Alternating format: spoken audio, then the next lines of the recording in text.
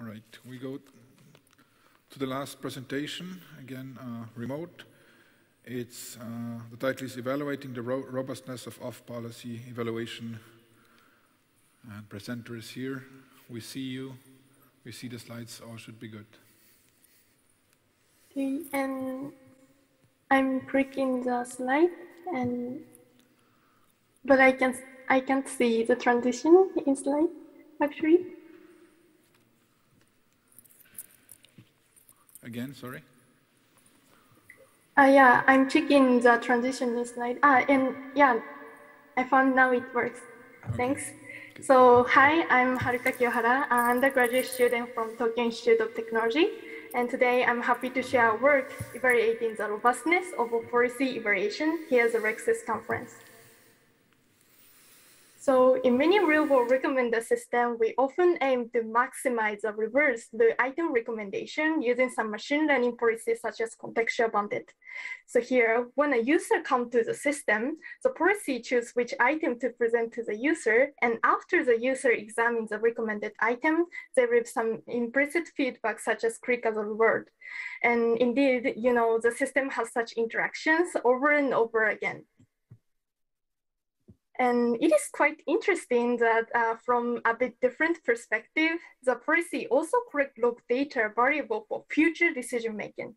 So, I mean, we have plenty of log bandit feedback data collected by the behavior policy or data collection policy, where X indicates the user context and A is an action or item chosen by the behavior policy, and R is a reward observed for corresponding item.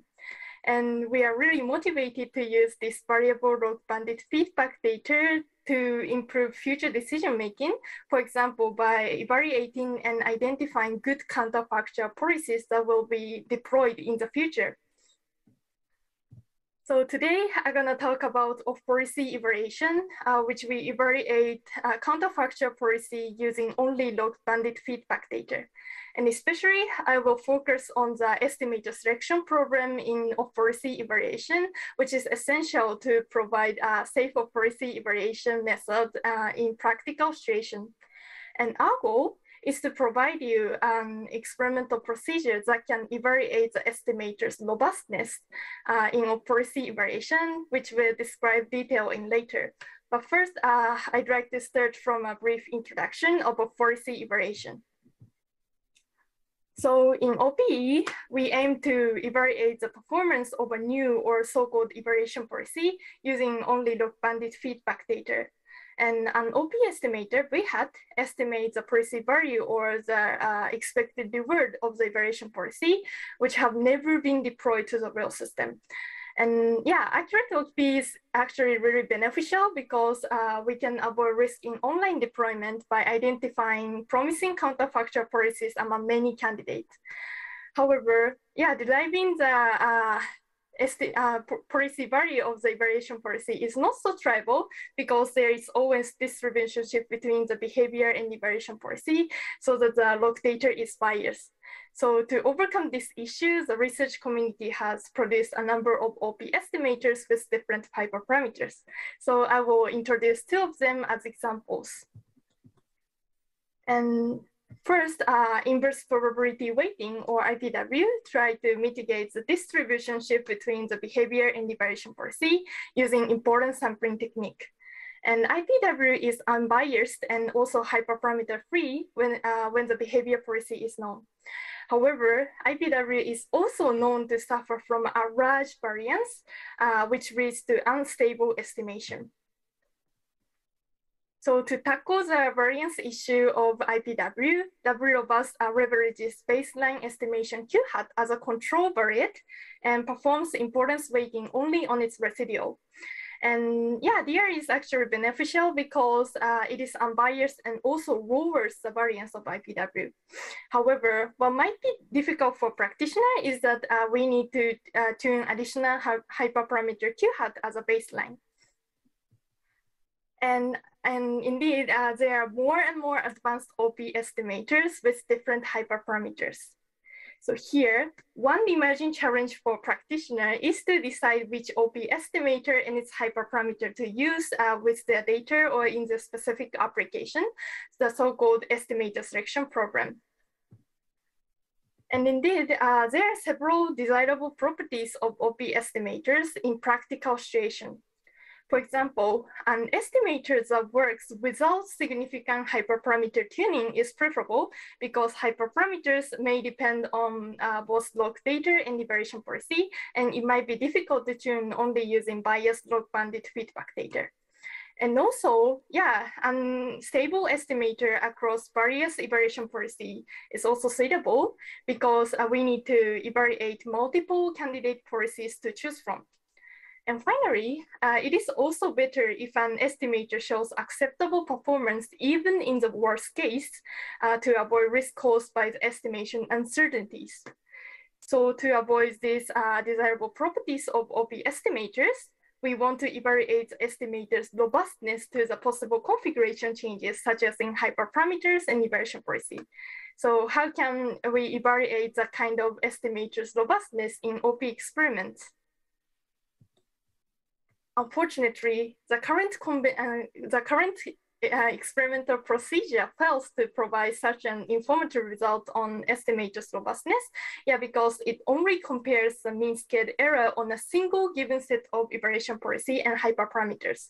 So it cannot tell which estimator is robust to the possible configuration changes, such as in hyperparameters and evaluation policy, and making the estimator selection a hard problem.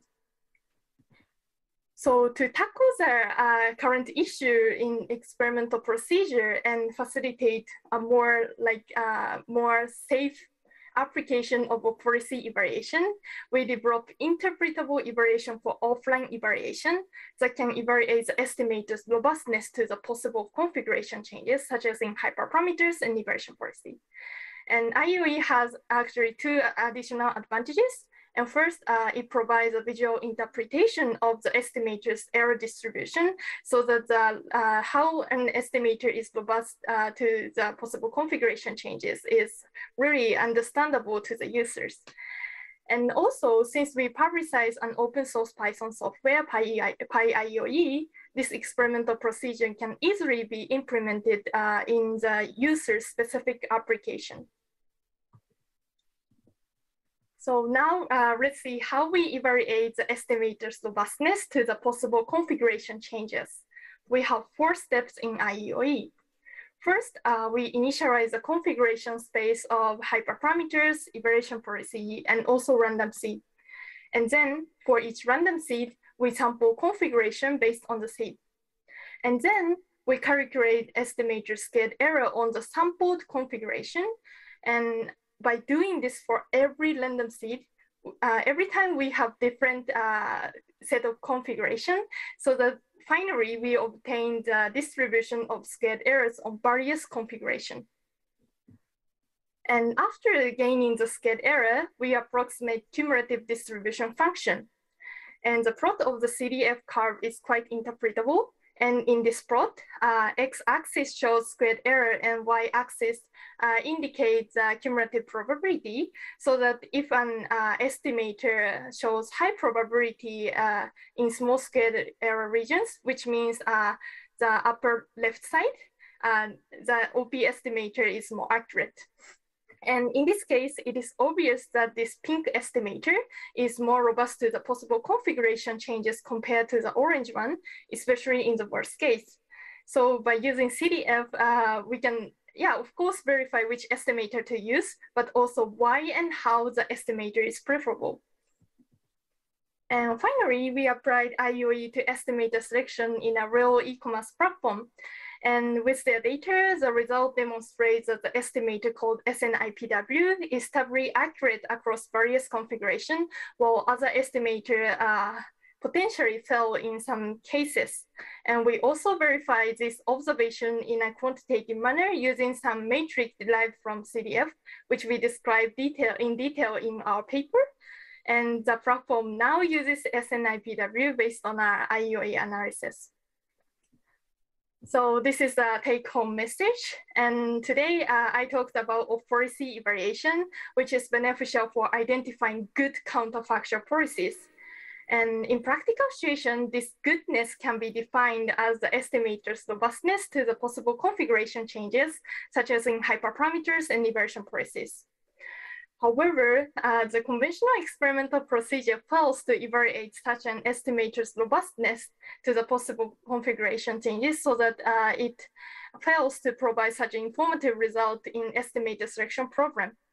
So to tackle the issue, we developed IEOE that can evaluate the estimator's robustness to the possible configuration changes. And IEOE also conveys the experimental result in a very interpretable manner. And we believe that IEOE can help practitioners to choose a reliable OP estimator in practical situation or the specific application. So thank you for listening, and I'm happy to take any questions. Thank you very much.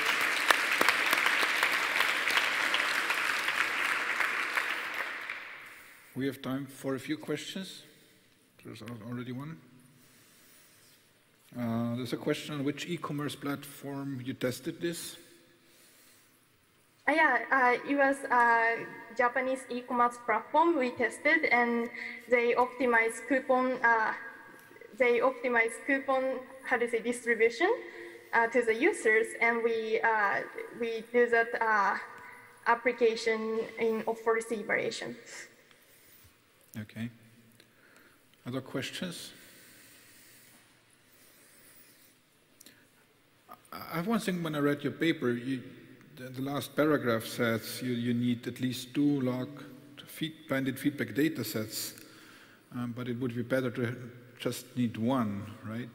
How severe is that limitation in practice? Yeah, that's a good point. And yeah, so in the real world experiment, to evaluate the estimator's accuracy, we need to identify the on-policy value or the approximation of the ground truth policy performance, so that in real-world experiment, we need at least 2 policies that we can use one of them as a behavior policy and also log bandit feedback data, and we make another one as the evaluation policy, and we can we should know that evaluation policy's ground truth policy value, so that in that sense we need at least 2 performance, 2 policies that correct data online.